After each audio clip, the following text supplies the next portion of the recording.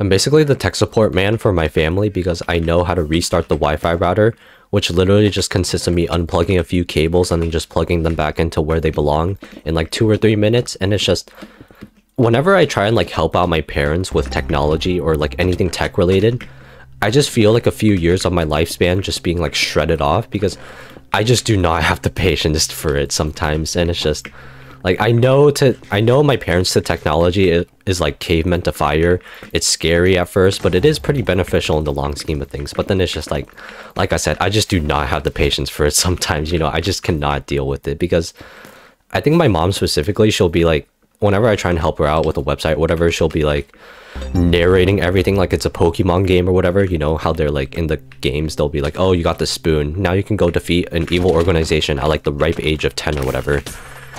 And then it's just like my mom just repeats like almost everything that happens like on the screen. Like I notice I notice that I'll make like a spelling error and then I catch it like really quickly, like almost instantly, and I'll be hitting the backspace key and then she'll be like, what are you doing? You know, like you made a spelling error, and I'm just be like, yes, I realized that. And then she'll be like, okay, just don't do it the next time. And I'm just like, bruh, I hate this so much. I mean, I know she's a nice person, I promise, okay? But then it's just like, whenever, you know how like people like put those ads where they'll be like, oh, would you like to make a donation so that we don't like end up on the streets or whatever? I'm probably gonna die. Nope, JK, I lied. But then it's just like they'll ask for donations on their websites, which I still don't know why I haven't installed like an ad blocker yet. Hold on a sec. I'm being famous right now. Hello, fan.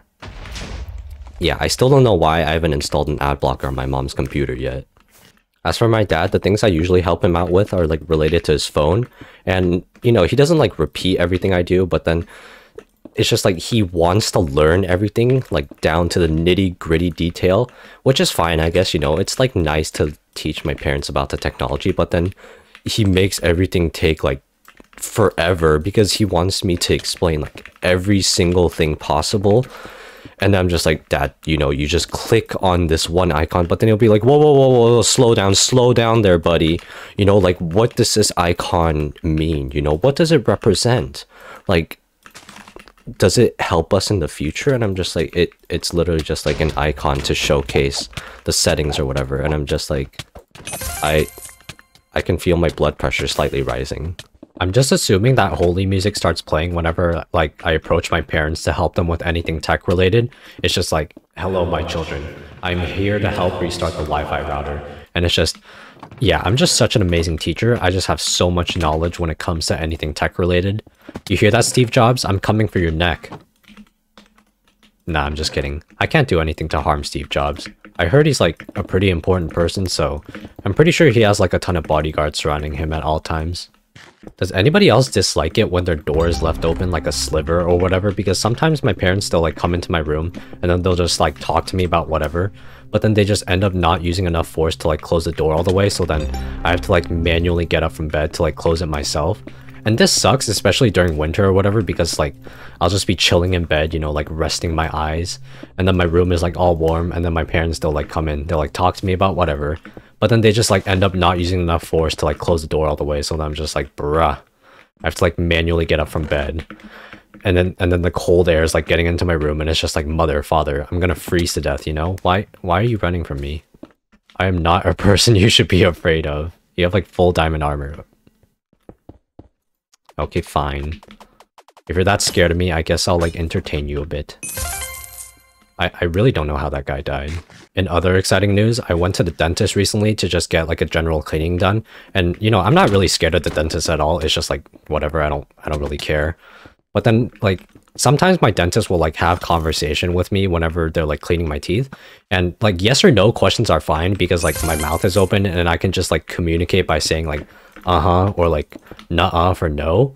But then my dentist recently, they were like asking me questions that weren't like yes or no questions. You know, they were like, so since the earth has a limited amount of resources, what is the most fair way to ensure that everybody gets a fair split without leading to the destruction amongst ourselves? And I'm, you know, I can't just be like, uh-huh, you know, it's not like a yes or no question. I have to like actually communicate with words, but then like my mouth was open at that time because they were cleaning it. You know, the only way for me to communicate at that point was to like communicate by Morse code or like sign language. And I don't know sign language, okay? Like if I tried communicating in sign language, my like dentist would think that I'm like throwing up gang signs or whatever, or like having a seizure. It's just, okay? Like I don't get dentists who like don't ask yes or no questions while their patient's like mouth is open. Anyways, let's try and like actually win this game. I mentioned Morse code and now that's literally like all I'm thinking about right now because I don't know when Morse code was invented, but there had to have been like some people beefing using it, right? Like I'm just imagining that there was some like fire arguments back then in the day that weren't like recorded in our history textbooks or whatever. Like that would have been so cool to see. I'm just imagining like people using old English insults like I don't know any, maybe dunce.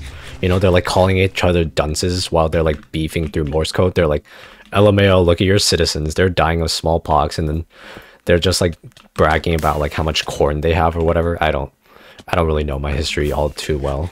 Anyways, let's try and like actually win this game because I just have not been doing that too much as of recently. There's like a big sky base up there, which is comprised of like a team of 3. So not fun to deal with. But you know what? We can manage this. I hope. I really wish I had TNT. But it does help but that these people are pretty oblivious. Yes. No, you don't. Actually, I want to go down here. It doesn't feel safe up there. Okay, it's like a 2v1, I think. So it's basically up to whoever just pulls off like the least dumb thing. And that is not going to be me. I'm here to do the dumbest thing possible. Anyways, let's go jump on this guy. No. Please come back. I need kills. I need the pretty coin noise. This is a really dumb idea from staying near a ledge. Well, I guess some dumb things can lead to great things. My voice sounds slightly more dead inside than usual for the first game because I played that first game as soon as I like woke up. I really don't know why I played video games as soon as I woke up. I don't really think that's part of a very balanced breakfast routine. But then anyways, that's just an explanation. As for my voice in the first game. But then anyways, if you guys like this video of me mostly dying while I talk about very boring topics, make sure to leave a like and subscribe. And yeah, thanks for watching. Later.